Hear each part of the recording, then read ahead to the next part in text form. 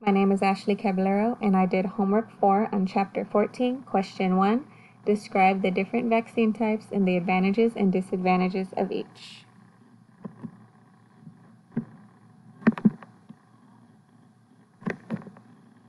The first type is live attenuated vaccine, which is a live virus vaccine that used the weakened attenuated form of the virus. An advantage would be that it stimulates potent immunological, long-lived memory, and activation of B and T cells against multiple antigens.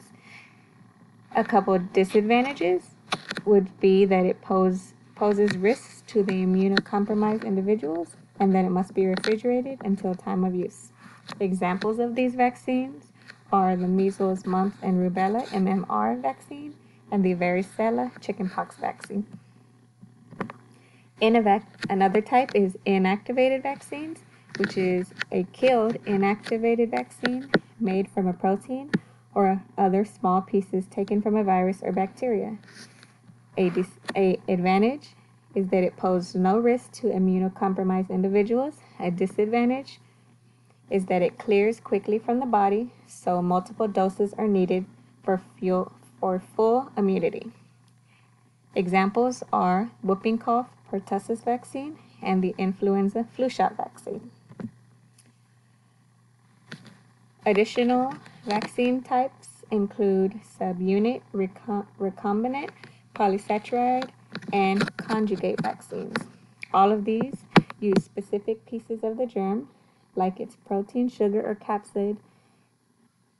Advantage of these vaccines, they give a very strong immune response that's targeted to key parts of the germ, and they can be used on almost everyone, even immunocompromised individuals. Disadvantages, one limitation of these vaccines is that you may need booster shots to get ongoing protection against diseases. Examples would be the HIV, hepatitis B, shingles, whooping cough, and HPV vaccines. Another type is toxoid vaccines. They contain a toxin or chemical made by the bacteria or virus. Advantages would be they create immunity to the parts of the germ that cause the disease instead of the germ itself. Disadvantages is that they may need booster shots to keep ongoing protection against diseases. Examples would be diphtheria and tetanus shot.